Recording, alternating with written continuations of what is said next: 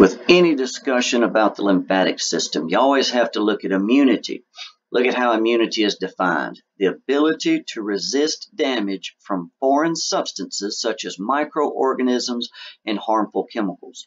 What that means is the ability to resist and remove and destroy anything coming into the body which might harm you.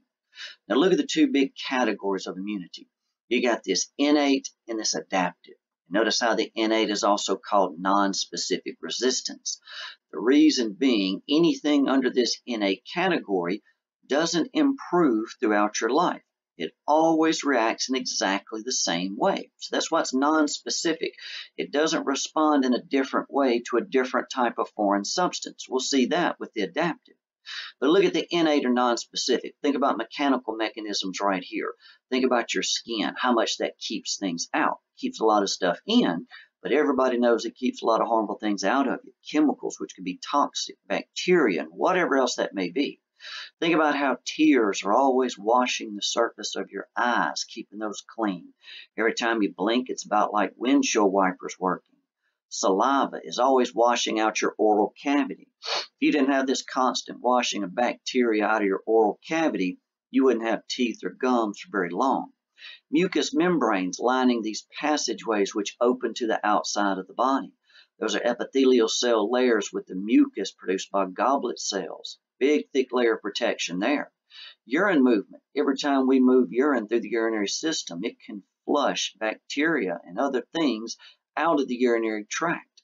Cilia in the bronchi, which are your air passageways.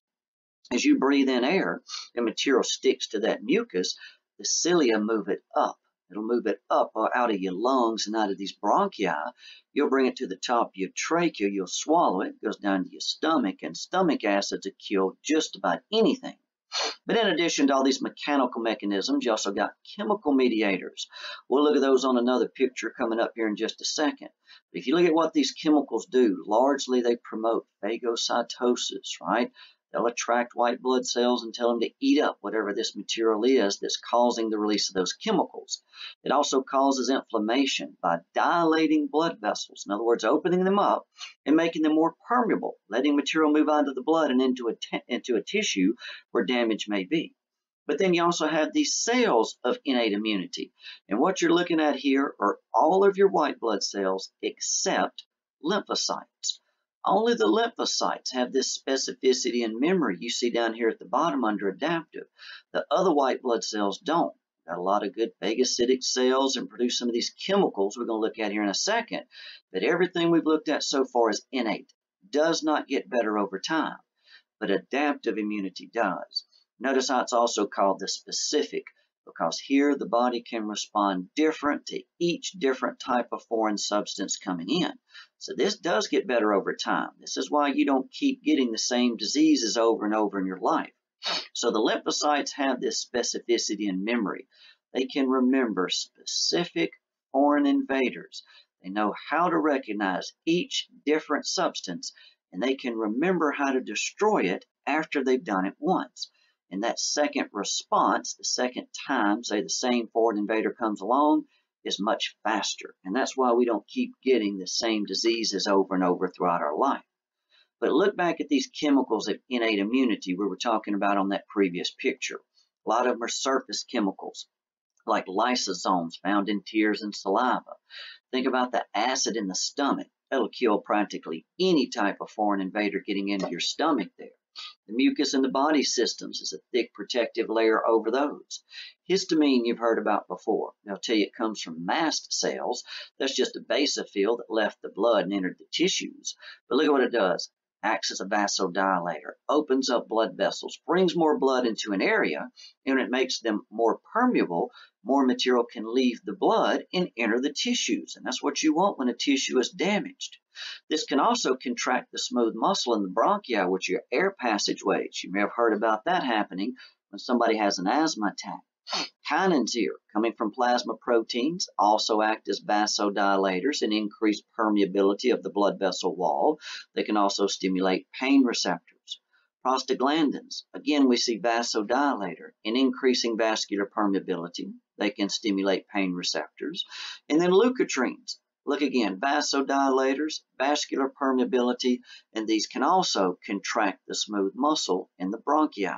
So you see a lot of these chemicals working in the same way, bringing more blood into an area and letting more things in that blood move out into the tissue. That's what causes that swelling when a tissue gets damaged.